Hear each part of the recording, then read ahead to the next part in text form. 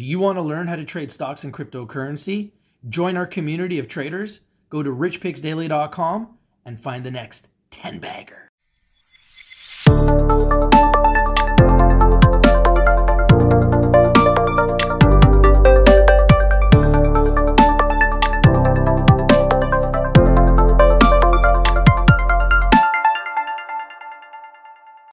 Hi, how are you doing today? I'm your host, Rich, from RICHTVLIVE, with our very special guest, Tim Quinn from Congruent Labs, also part of the SATA coin. How are you doing today, Tim? I'm doing great, thank you. Thank you for joining us. Very excited to learn more about your project. Can you please tell us a little bit about yourself and how you got involved with the SATA coin and the project? Yeah, sure. So I myself have been working in the cybersecurity industry for about it's probably like about 10 years now. Wow. I've been working in federal government in Australia and a little bit with New Zealand mostly, and same for my co-founder, doing a lot of identity systems, public key infrastructure, smart cards, that kind of thing. And yeah, like late last year, we started, we originally looked at building tokens, that kind of thing, but we didn't really see any utility in building one until we started digging deep into how ERC20 tokens worked. And, the further we dug, we were like, hang on a second, we could actually really build something useful here. Not just another financial product. We could actually build like an identity system on the chain as well. And yeah, that's basically how it kicked off. We drafted a white paper last year, built up the concepts, and then released, just a couple of months ago from now. Wow, congratulations. Yeah, thank you. Can you tell us what the main goals are for Congruent Labs and the SATA coin as you do your initial project launch? Yeah, so, pardon me. So the main goal here, what we're trying to build is, there are a few other players in the identity space. They're focused on, hey, let's take existing Web3 authentication, like logging in with your MetaMask or logging in with an Ethereum address, and then, replace username and password with that. And that's what we saw as well, the value there. But we thought, well, there's a whole bunch of extra things you need to do if you're going to start playing in the identity space, which is, concerns for users' privacy, concerns for, credential theft, security. Longer term, projects need to be factoring in all of these things all at once. So we thought, well, let's build everything up front, the whole stack. We're calling it the full stack. Yeah. Access, authorization, and credential storage as well. So the intent here with our project is to effectively bring the hardware key storage as well into the mix. So if, even if you're using a phone, that kind of thing, you get solid hardware key protection using things like YubiKeys for protecting your identity online. That's great. That's great. Can you tell us, Tim, about the management involved with the SATA coin, especially your past and maybe some other management past success in blockchain sector and the cryptocurrency market? Yeah, sure. So this is our first foray into an actual token project, that kind of thing. We've been building a crypto wallet product for the last couple of years in the background. Oh, very nice. Sort of flesh out the technology itself, using YubiKeys and standard smart card kind of technology. Yeah, so this is our first foray into actual blockchain technology, kind of like direct integration. So, yeah, I don't know how you'd say it, but well, I think I think most people are like that. I mean, we're still in the early stages, right? So there's so many people that are getting into these projects for the first time because we're really just in the first inning of cryptocurrency. And I've been in cryptocurrency since 2017, but, off and on, because it was up and then it was down and then it was up and then it was down. And just recently it was up and it's kind of come back down a little bit. So I totally understand that, hey, you know what? It hasn't been a secure place to generate wealth for since its infancy, really. It's been up and down, up and down, up and down. But now it's becoming more mainstream. It's becoming mass adopted. Institutions are pouring in. So I totally understand that. Yeah, maybe you haven't worked on a token before, but you wouldn't be the only one, because most people are just getting into this industry now for the first time, for the most part. Yeah, and looking back on other projects like that are in the space, like I'm kind of glad we started now, because there's this whole, the last 3 years, people have been developing like the Ethereum platform and everything like that, like the Solidity language. The tools are so much better now. It would be so much worse trying to do this like back in 2017, because it's like the Wild West. These things are a little bit more. It's become way more legitimate. Like here in Canada, we've had multiple exchanges that went bankrupt. We had founders just disappear with millions of dollars. And this was like almost the norm of crypto. Like you said, like the Wild Wild West, from 2017 up until just recent. So it's just now, I would say over the last 12 months, where it started to become more adopted, where banks and institutions are now pouring in and saying, yeah, you know what? This is a real way to do business. And this is a store of wealth. And this is the future of banking and transactions. Just now that people are starting to really recognize it as such. And we just had breaking news. We had historic news where El Salvador is now utilizing Bitcoin as legal tender. So that is as big as it gets for the industry, because now in El Salvador, you can use Bitcoin anywhere for transactions. And that alone has made it more mainstream and made it something that people are taking serious. Because if an entire country is using it as legal tender and merchants have to accept Bitcoin now, then who's going to be the next country? And then who's going to be the next country after that? And who's going to be the next country after that? I've been in the crypto game since 2017. I've seen a lot of ups and downs myself. And I've always been fascinated with the technology, fascinated with the fact that I can put money into Bitcoin and send it to anyone, anywhere in the world, almost instantly, with almost no cost whatsoever. And that just blew my mind.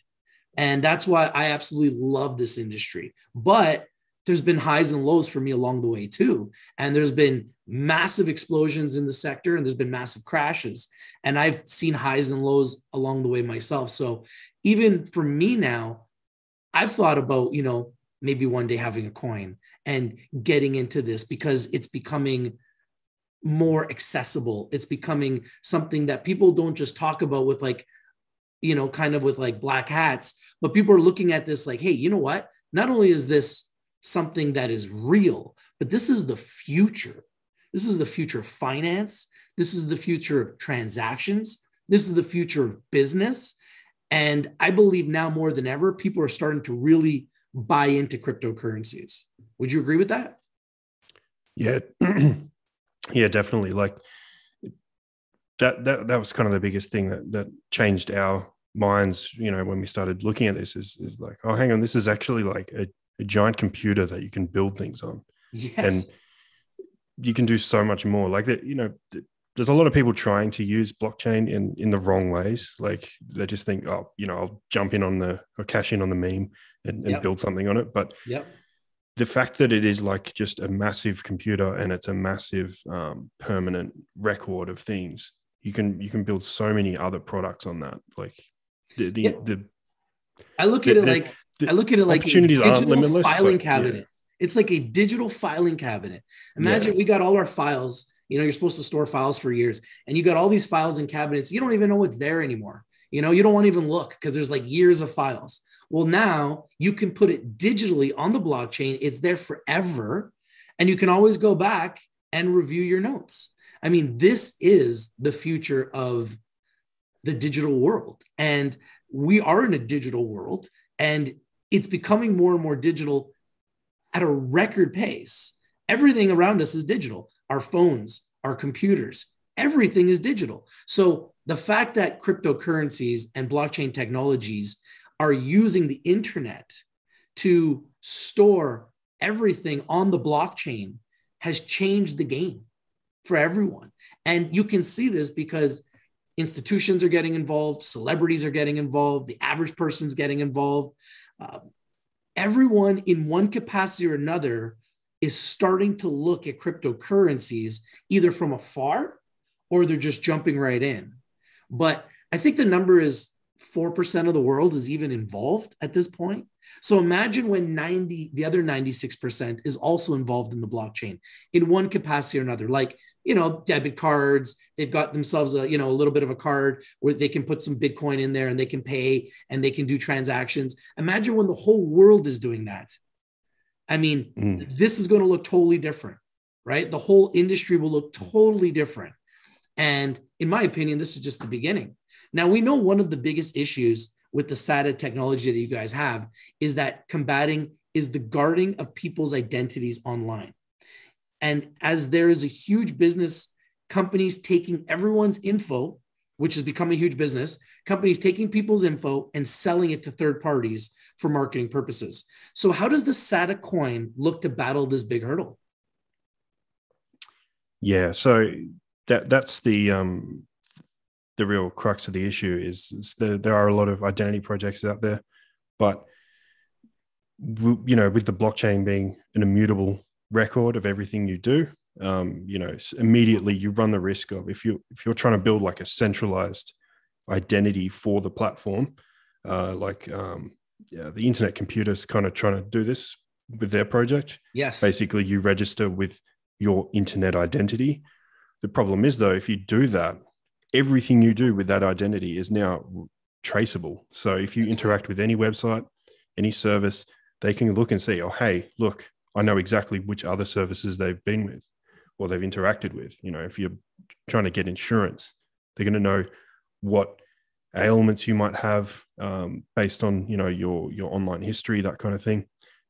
So out of the gate, we're tackling that by not just focusing on a single identity for people. So, you can sort of wrap it up in a concept of personas. So when we're online, we have more than one persona that we work with. That might be your personal persona that you log on to YouTube and watch YouTube videos with. You log on to Facebook, Twitter, that kind of thing. But then you might have a work persona that you're doing probably similar things, but you want to keep that completely separate because, we have a professional corporate version of ourselves, and then we have the normal version of ourselves. Absolutely. So creating multiple identities for yourself with our products, and then using them where you need to, and then just keeping them separate from each other. They don't need to interact with each other unless you want them to. And in that case, so in that case, it should be controlled by the user. It shouldn't be controlled by the service. So like with Google, when you're logging in with Google across all your services, you're basically spreading your identity across all of them, and it all comes to a single point. You don't really have any control over that. You just have to give up your identity every time you do it. And that identity is in the form of your email address or whatever. For our products, we want users to be able to choose and say, well, no, I don't want to have my personal identity or persona used on one service. I'll generate a new one and then start using it on that other application. Interesting. Basically. I think that's really smart. If SATA technology were to compare itself to its competitors in the sector, what would you say sets you guys apart?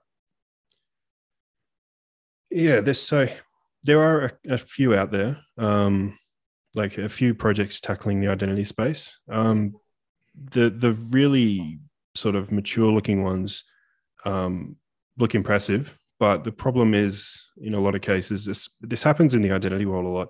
People come at the problem and they try to like build the entire, they like try to define a standard for it straight away, and they try to upfront solve every single problem with it and then start building the product against that standard. The problem is though, like it takes ages to do that. There's so much you have to do upfront that you end up sort of turning it into like a multi-year project.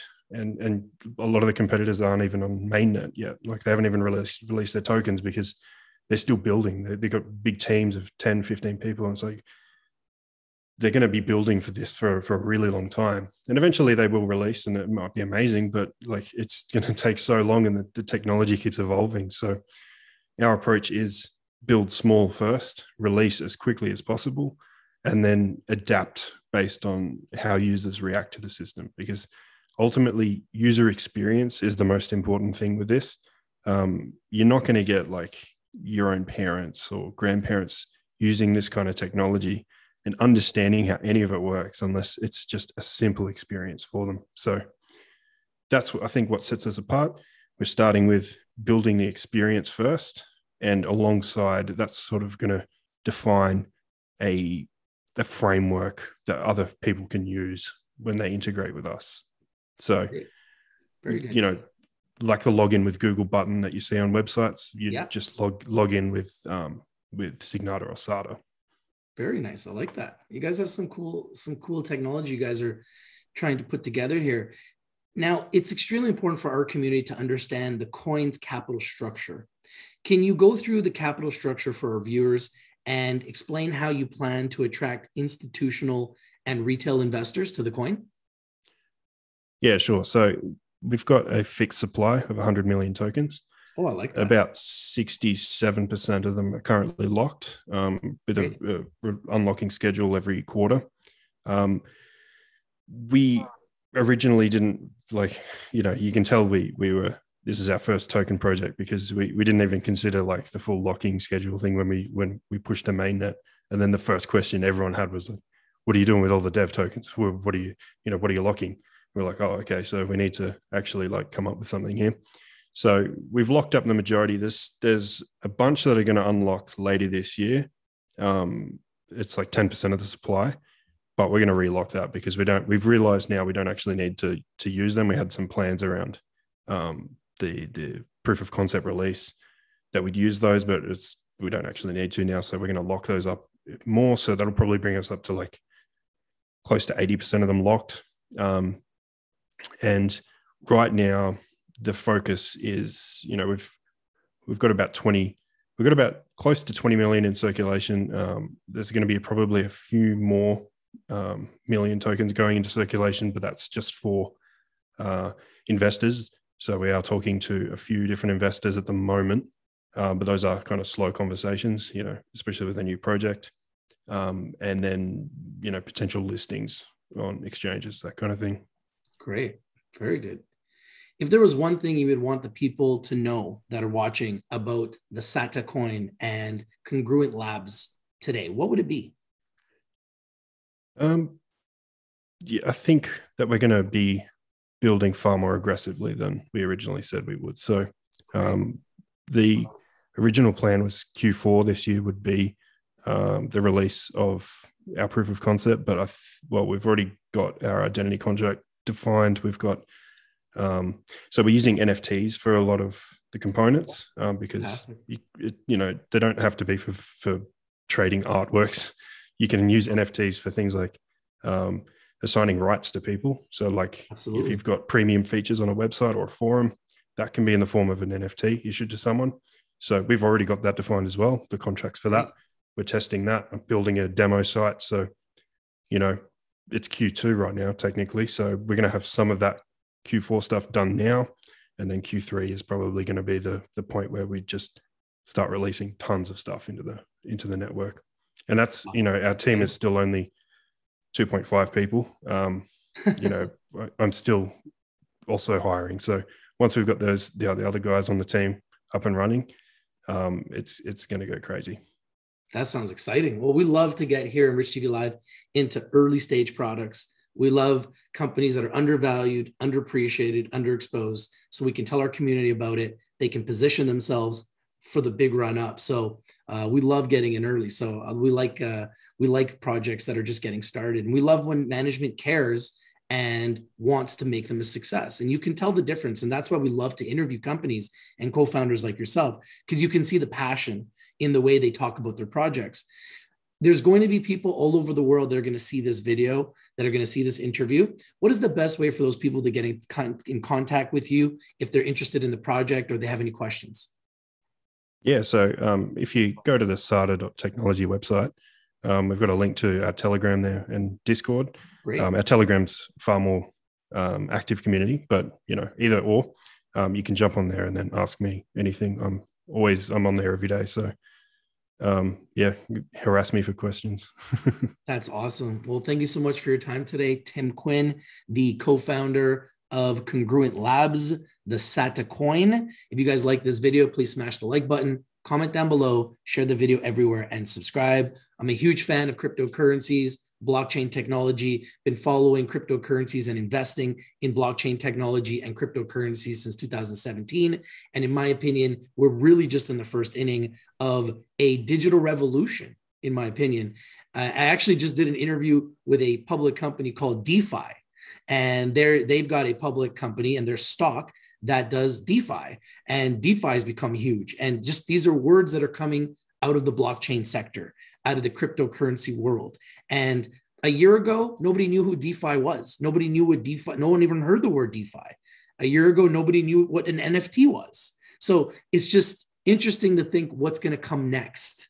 This is a revolution in technology, and I'm really, really excited to see how your project's going to turn out. If you guys like this video, I'd really appreciate it if you comment on the video. And remember, Rich TV Live is strictly for information and education purposes. Please always do your due diligence, do your research before you invest in anything that we talk about here in Rich TV Live. In saying that, I think this is an interesting project. Thank you for your time today. Yeah, thank you. And if you guys have any questions for Tim, I will make sure I put all of his contact information in the description of the video. Thank you guys for watching. If you're not winning, you're not watching. This is Rich from Rich TV Live saying, have a nice day, everybody.